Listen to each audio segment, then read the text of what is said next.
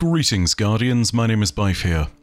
We've been seeing the Drifter and Eris's relationship build up a lot over the last year. We heard a lot about Drifter's side of things in the Season of the Deep. We heard about Eris's side of things in the Season of the Witch. And now, in the Season of the Wish, we get to tie a bow on the whole thing. Eris and Drifter's commitment to each other is in place, regardless of what happens with the Witness. It's worth remembering the trial that Eris previously went through and how it lends context to her relationship with the Drifter. Previously, she was under an immense amount of scrutiny as she was transforming into the Hive God of Vengeance so that she might fight Zivor Arath. Practically every single person in the tower and the Coalition forces were starting to question Eris's loyalty and were creating an incredible amount of extra stress for her. She of course expected this, and it didn't change the pressure of the situation or her resolve. Even when Ikora, who was most concerned for her friend in this situation, fell into the same trap of showing that she didn't completely trust Eris to walk out of this unscathed, there was one person who was still steadfast in their commitment, and that was the Drifter. Today I'm going to give you all the context of this relationship's seeming fruition after the Season of the Wish has given this little extra lore entry that tells us where Eris and the Drifter are going in the future. In all the frustration and darkness, there was one person who really got Eris's predicament, and it was the Drifter. Even as she was literally transformed into a Hive God, he was unshaken and accepted that Eris's duty and area of expertise absolutely aligned with this. This is a moment which really shows that he's the kind of character who understands where his lane is and when he needs to step out of it and when he needs to stay in it. And this moment was one of the latter, despite how extreme it might seem. There's often this idea that your partner should always come to the rescue, and that might seem like the healthy thing, but it's also well worth knowing that you might not necessarily be helping the situation. Ikora is an example of someone who means well, but doesn't necessarily do this exact thing. The Drifter, on the other hand, knows what he doesn't know, and understands where he needs to leave Eris to just do her thing. And you can see that thanks to the lore from the Season of the Witch, in particular the Kept Confidence. Take a listen. One way or the other, I'll be there. Drifter. Drifter wiped the sweat off his brow and the grin off his face. His shoulders slumped as he stepped down from the platform in the derelict. The Gambit match had ended in a hard-earned win. The next match would be in a few minutes. That's all he had. He cleared his throat. His voice was hoarse. Drifter looked up at the swirling mass of egregore, and his thoughts shifted back to Eris Morn. They'd found a little comfort with each other, a little understanding. But what did it look like, he wondered, when all that chitin burst out of her? What did it feel like to eat up all those tithes the Guardians were taking for her in the field, in the Crucible, in Gambit? He'd read the reports. He saw the theories on VanNet. He didn't trust them. He trusted her. Drifter nodded to himself and took a breath as he heard the Guardians assemble behind him. He stepped up to the platform, flicking his jade coin. It spun in the air, catching the light before falling into the Drifter's waiting palm. "You ever eat Hive Eyes?" he asked with a smile, twisting his wrist around and slipping the coin back into his sleeve. "Real juicy. They go pop in your mouth, and a shiver runs all the way through." "I'll tell you when you're older." He winked. The assembled Guardians watched him in silence. "Transmat firing," he called out, and they disappeared in a burst of light. We can also see a moment when the Drifter and Eris spoke one-to-one, and a more personal dialogue on this exact issue is actually revealed. This is also back in the Season of the Witch. Take a quick look. "Hey, Eris. Heard we have some, strange bedfellows. Though, if a bedfellow ain't strange, then they're probably not worth having." "So it seems. Have you come to urge caution, to advise against temptation?" "Nah. You know what you're about. But I'm wondering, what's it like?"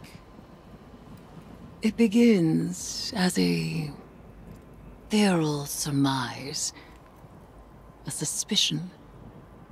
I hear whispers, but they are in my voice.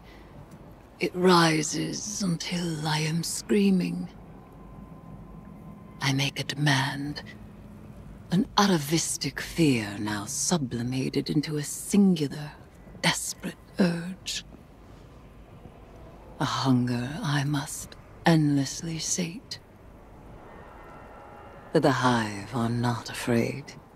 They are awestruck. They know that I am vengeance, and they have conjured me back with vengeance. Ooh, sounds like a wild ride. I seek to subvert the Hive's flawed logic. I may only do so because of what I am, and what I am not. It is a wild ride. Hey, I'll be there when you're on the other side of this. As will I. Trust.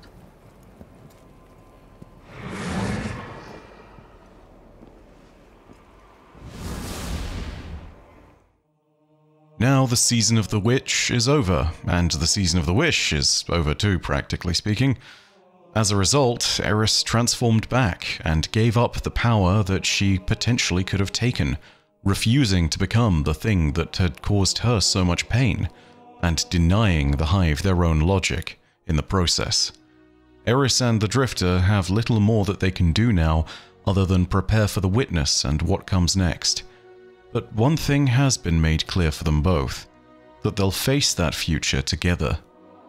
The Drifter in particular isn't planning on running. We can see all of this in particular thanks to the gloaming journeyer Sparrow from Season of the Wish. The lore for this Sparrow reads as follows. We follow paths obscured. The path to the witness is within sight. We do not know what shape Riven's bargain will take, but I know that we too will not make that crossing. Drifter listened quietly as Eris spoke, her voice tense. The dark tendrils flowed thickly from beneath her bandage. I watched as those closest to me edged toward oblivion, Eris said, her hands restless in her lap. Ikora, Mara. I am unused to helplessness. She looked to Drifter, her mouth a tight line. When she spoke, it was in a ragged breath. It's happening again. We will be alone at the end. Drifter stood after a quiet moment. Eris watched him curiously. He reached out and took her by the hand. She rose, following his silent urging. Then he put his arms around her. She tensed. He began to step away, unsure. But then her arms came up and she clung to him for a desperate moment. She felt the words in his chest as he spoke again.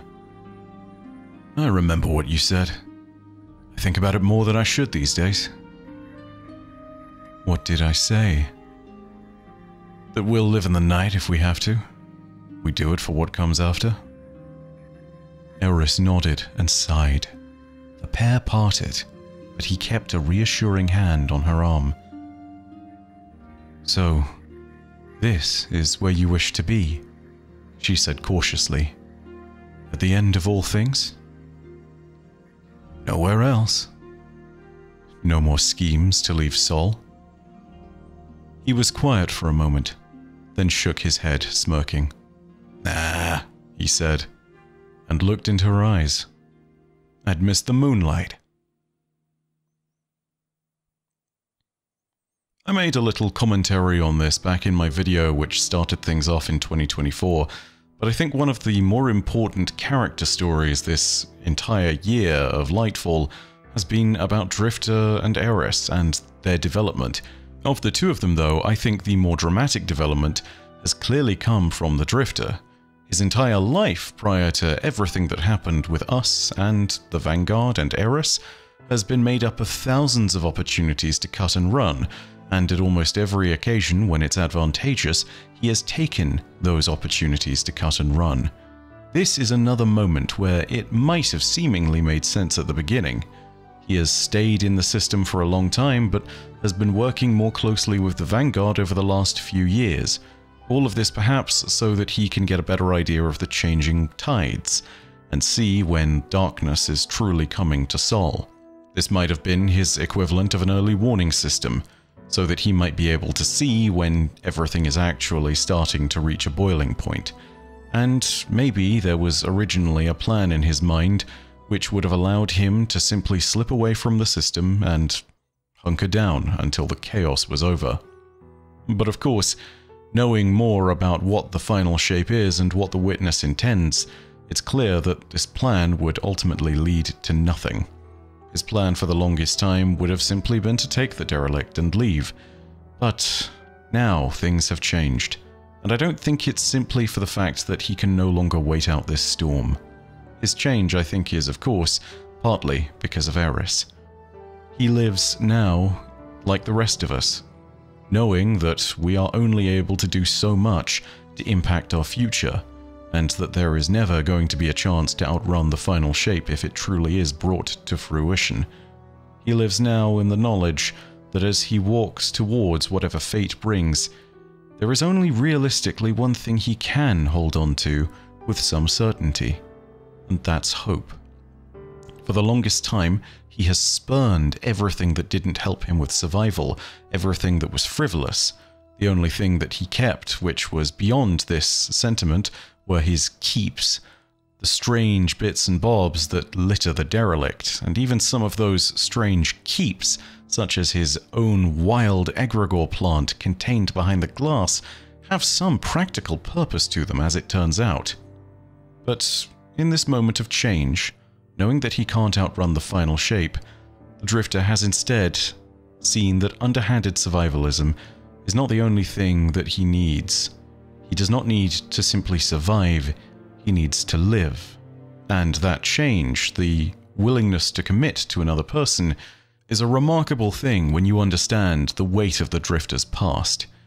This relationship that will develop and form between him and Eris is perhaps one that will be tested in the future, and yet I would be unsurprised if it remains as rock solid as ever.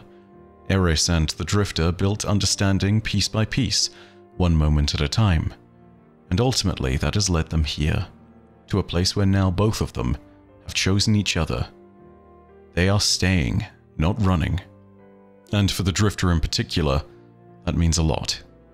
But that appears to be it. That appears to be the story of Eris and the Drifter and their blossoming romance. Something that may seem completely impossible to some, given that both characters have for the longest time been unable to focus on anything other than the fight that has sustained them or allowed them to survive. But now, at the end of all things, both of them have thankfully been able to put down that which has kept them at bay from what they might truly allow themselves. This little journey that started back in Witch Queen and the Season of the Haunted has now come to a conclusion, and wherever things go next, wherever Eris is involved, you can expect that the Drifter will also be in tow, and vice versa. However, that's all from me for now. Tell me what you think's going to happen in the future. I think that there is a potential moment of conflict arising whenever Zivor Wrath re-enters the story. To say that she has a little bit of beef with Eris would be the understatement of the century. So, if ever there is a point at which we are in a position to take on Zivor Wrath, I would imagine that Eris is going to be front and center for that conflict. Will this cause some internal conflict for the Drifter, who for the longest time has simply been trying to survive and, well, may still have those survival instincts telling him to not chase the Hive God of War? Who knows? But personally, I think these two have been through enough to know that they are a rock-solid foundation. The Season of the Witch in particular proved that for me, and maybe it does for you too. Either way, let me know what you think down below in the comments section, and if you want to help feed the algorithm, go ahead and do so. It's comments, likes, subscriptions, all that good stuff that really assists and helps me to know that these kind of videos are still the kind of content that you guys want to watch. With all of that being said though, thank you very much for watching, and know that, as per usual, your viewership as always is quite enough for me. And that in the meantime, my name is Bife. Rodacia ad Astra. I'll see you, Starside.